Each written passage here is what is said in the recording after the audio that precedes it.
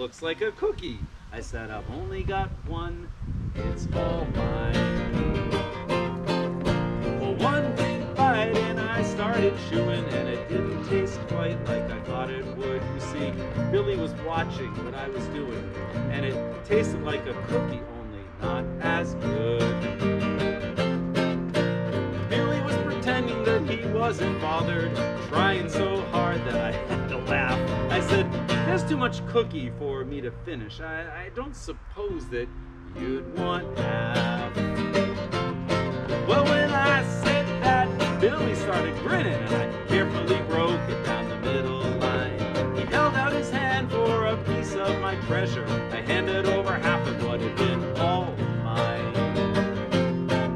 And it tasted much better, that homemade cookie. Somehow it works most every time. There isn't as much, but each bite is sweeter, sharing a cookie with a friend of mine.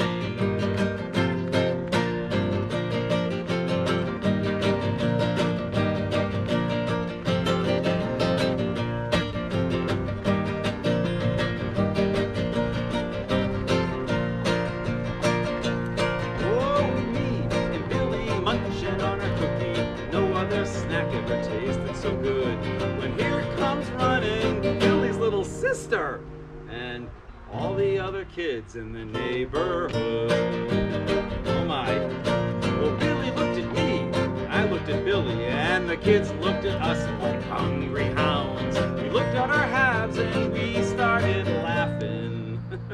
We broke them in pieces, we passed them around.